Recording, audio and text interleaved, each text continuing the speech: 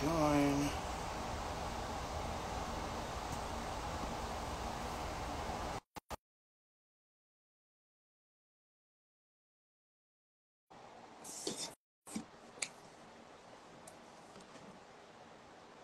I'm just waiting for my boy Chuckie to join real quick so we can get this shit started real fast. Yo.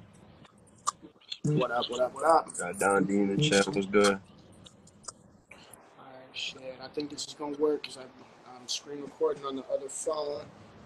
So shit. About to jump right into this real quick.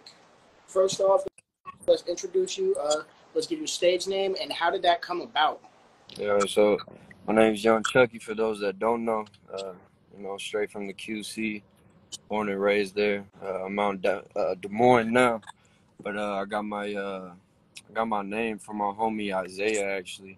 He was just growing up together. I was probably maybe 13, 14, and back then I was just a little hothead. So and I had red hair, so he started calling me Chucky. He's like, man, you like Chucky? You guys twisted. So it just kind of like everybody just stuck with it, and they just started calling me that. So it really started with him, and then it just kind of ran from there, and then I just ran with it. It was already too long to change it. You know what I mean? Right, Yeah. right. I felt that. Shit. How long have you been rapping and what made you want to start? Yeah. So that's a good question, man. It go pretty in depth with that one. I started rapping. I guess you could say I started rapping around 12 is when I first started writing, just fucking around, being interested in it, and then from Eminem and stuff like that, he kind of inspired me to start writing at that age. That Uh, sounds yeah, boy you know started what I rapping. mean, I ain't even gonna right? So I started writing or whatever, and then it just expanded from there. And then 15, when I was 15. My brother, he had actually committed suicide. R.I.P. Oliver, for real.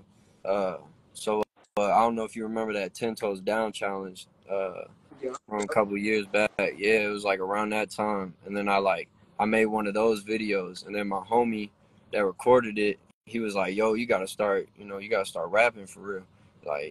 You got something." So I was like, "Yeah." Start taking it more seriously then, and I just been trying to create art that way. Linked up with some cool individuals. Brenson, shout out Brenson. Uh, Yeah. he got me in the studio with Indie Kill, and fucking they showed me how to record and shit, and then it was just up from there. Uh, We've been doing that shit yeah, and since. then my pops, he passed away recently. So after that happened, uh, I I really took that shit super serious. You know what I mean? He was my biggest fan. So I'm doing this shit to make him proud, and that's why I do everything myself. Damn near now. I record my own vocals, engineer. I can make beats now. Yeah, You know what I'm saying? I've been in So that. Seen the progress. I've seen the progress over the last couple of years. I'm proud of you, my boy, for yeah, real. so that's really what keep me going, and that's what drive me to build this art and whatnot. Shit. So who are some of your favorite artists that inspire you to do what you do today? Man, it's favorite artist, man. It's I always say my homies. You know what I mean? Like Branson, I already shouted him out. For real, he really inspired me for real, for real. Yeah, I saw how he did it, how he did that twisted, his flows insane. I was like, man, I gotta out rap this motherfucker. What you mean? You know what I mean? Hell yeah. That he inspired the fuck out of me to do that shit, man. They really put me in the stew. But as far as mainstream artists, man, I grew up listening to a lot of different shit. I had my different phases, listening to Eminem. Then it kind of developed more into rock, classic rock. Uh, Shine Down, motherfucking System of a Down, fucking Bring Me the Horizon. And then it more developed into 2016. It was Lil Uzi and Kasky. I fuck with Kasky heavy. Um, Yeah, I fuck with it. you know, uh, Young Pinch. I fuck with his shit. Those are some of the people that kind of their sounds and the story of it all. Uh, the realness of it kept me coming back to it. Hey, real quick, I want to say shout out Don D. I see you watching the live right now. My bad. I know you just text me. I'm gonna get up with you as soon as we're done with this, my boy. Um, Shit. Next question that I see. When you get that big check, what's the first thing that you gonna buy with it? I'm gonna invest it all into more businesses, like get some more money. We You gotta spend money. we getting some more money for real. More money. Shit. What is your favorite personal Young Chuckie song? It don't matter if anybody else is on it, if it's just you, but what is your favorite personal Young Chuckie song? Man, I don't know, man. They all fucking so dope. I don't think I got a favorite. I can't, bro. I can't Hey take man, my I mean, smile. I know. I guess there's some that I hold near to my heart. Like eventually that one I hold that one pretty close to me. I was speaking on some real shit on that one. I remember the moment I made that, how I felt. And, yeah, I let it out on that one for sure. And you snapped when you performed that shit in Des Moines. Me and my boy was first and second place. We should have took home first and second and fucking in Chicago too. I don't know how that ended, but it is what it is. It is what it is, man. We dope, man. I don't need, We know it. I We don't know it. need validation. You know what I'm saying? Shit, go and then. And that kind of leads into the next question with what's the biggest obstacle that you've had to face in your music career? Biggest obstacle, man. Biggest obstacle is really uh, fighting through, because I feel like every artist goes through this moment where they're like, man, like what's going on? I feel like I can't create. You know what I mean? Uh, like writer's block, whatever you want to call it.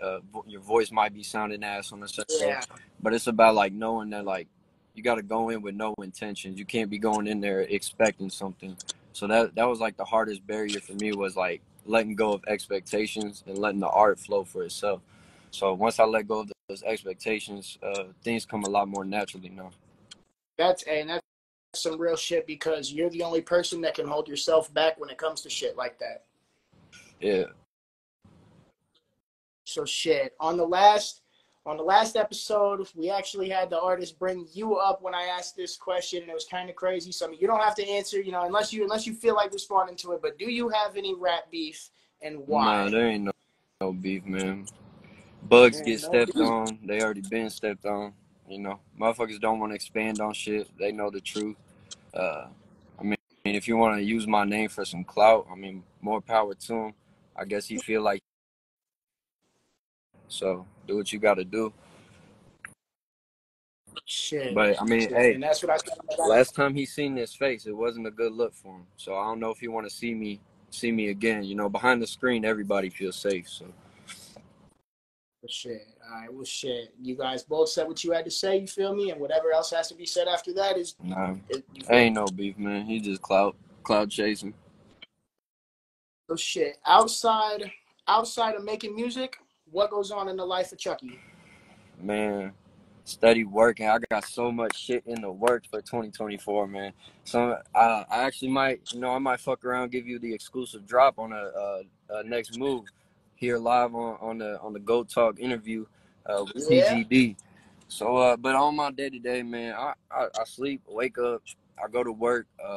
I I work with at-risk youth, so troubled youth, criminal history, fucked up past and stuff like that, make mistakes. I was one of them, so on a day-to-day, I'm basically just a mentor. I try to help these people find a way, find good ways to release that energy, to stay on a high vibration. That way they're not, letting their environment change them. But that's your environment will always change you before you change it, but you got to be the one that's willing to go outside that box. So that's really, I mean, I just be working with kids, man. And then I just, be caked up with my girl, chilling. And then I got the home studio. So, I go to work, come home, and then I'm instantly on there. I'm making beats, engineering, talking to people, networking. It's always something to do with either music or work. You know what I mean? So it's always work at the end of the day. Not much time for Shit, I pleasure. love that. I love that for real. And we need more people. We need more people like that for the youth, because, like you said, you was a child that was crazy. I was a crazy child. You feel me? Like, we was all out here acting bad, and we need people that's gonna preach to the youth instead of just sending them off like motherfuckers sent us off, for real. And that's facts. And shout out to you for all the shit you're doing in the QC. I know we talked about a lot of this shit, and then you ran with it, and y'all doing some shit now. So that's dope. I'm really trying, bro. I'm really trying. Thank you, for real, for real. So shit.